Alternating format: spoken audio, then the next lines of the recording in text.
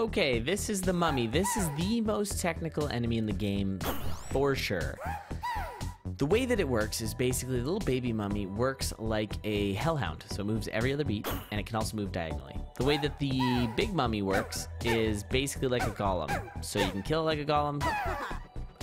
It's every 4 beats, the big mummy moves and attacks with it. But that's when also it will spawn the baby mummies if there aren't any.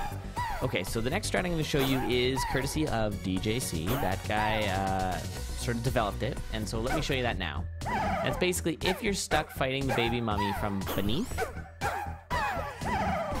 Oops. Let's fix this here. There we go.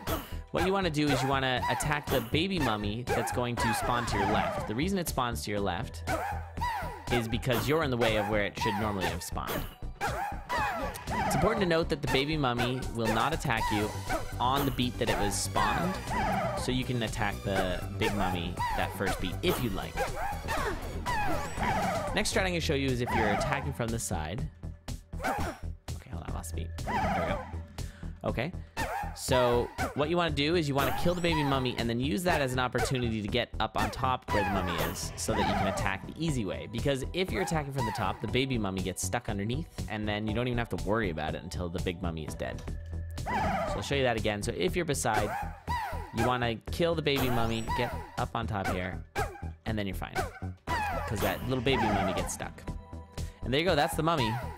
Best of luck. I do highly recommend you come in here and actually practice this. It's very technical boss.